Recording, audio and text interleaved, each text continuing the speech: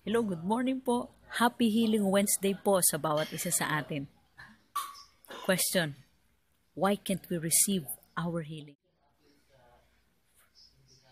We've been praying for so long and we can't.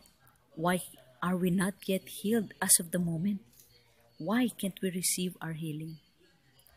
Babasahin ko po dito sa Mark chapter 6 verses 1 to verse 6. Ang sabi po dito,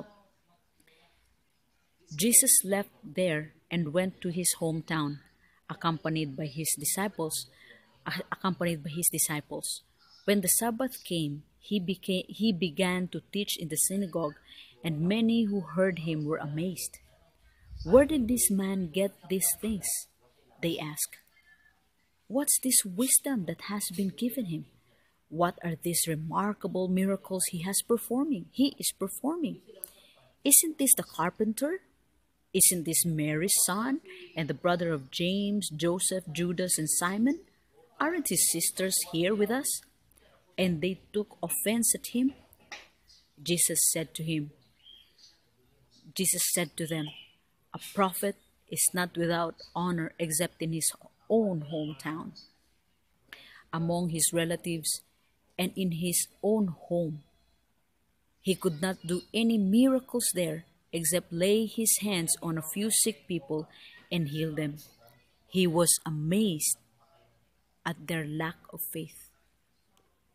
There is the answer. Why can't we receive our healing? Talaga ang pinakadahilan. The very reason is we lack faith in God. Sabi natin, we believe in the Lord, pero sometimes, hanggang salita lang tayong naniniwala eh. Kasama pa rin yung doubt eh. Di ba sabi sa James chapter 1, kung nagda-doubt tayo, wala tayong marireceive. Kasi kagaya tayo ng alon sa dagat. Naniniwala, nagda-doubt, naniniwala, nagda-doubt, naniniwala, nagda-doubt. For sure, wala na tayong matatanggap nun. Kaya, kung gusto nating ma-healed, if we wanted to be healed, please, don't doubt the power of the living God. How can we ever doubt the power of the living God? He made the heavens and the earth. Sickness lang yan. Your God is very powerful. He even gave His own life just to save you and me from sure death in hell. How can He not heal you? He will heal you. Just believe it. Believe. Have faith in the Lord and you will be healed. God bless po. Ingat po kayo palagi.